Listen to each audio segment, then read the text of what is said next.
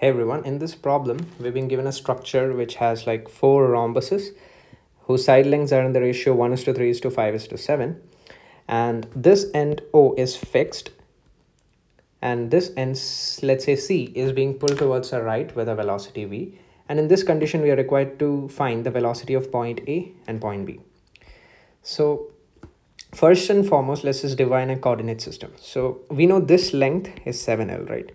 So what would this length be? It will be 7L cos theta, right? Similarly, this length would be 5L cos theta. So basically, if I say this length is 7x, this would be 5x, this would be 3x, and this would be simply x. So given this configuration, the x coordinate of C would be 2x plus the x coordinate of C would be 32x,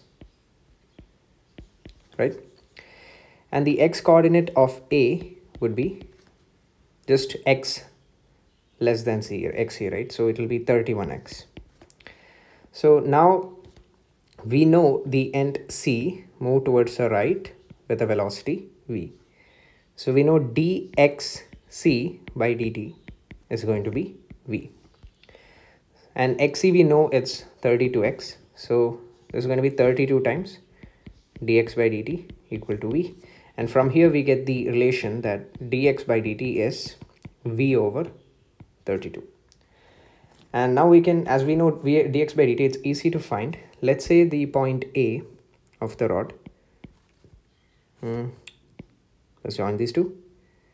This point A we know is going to move towards the right, and it's also going to be moving towards moving in the downward direction. So let's say this velocity towards the right, let's name it as Vx, and let's name this velocity as Vy. So we can get Vx as dxa by dt, and dxa by dt is simply 31 times dx by dt, which would be 31 over 32 times v. So we have Vx now. For finding Vy, we need to make use of the fact that the length of rod AC is constant. The length of rod AC is constant. So, and also there is one more thing. This angle theta is given in the question. So we can write the components of the velocity along the rod and equate both of them at ends A and C. So at end A, if we had to write the velocity of end A, point A along the rod, it would be Vx cos theta plus Vy sin theta, right? And the velocity along the rod of NC would be V cos theta. So this would be equal to V cos theta. Now from here, if we solve, and if you see carefully, we can solve for Vy.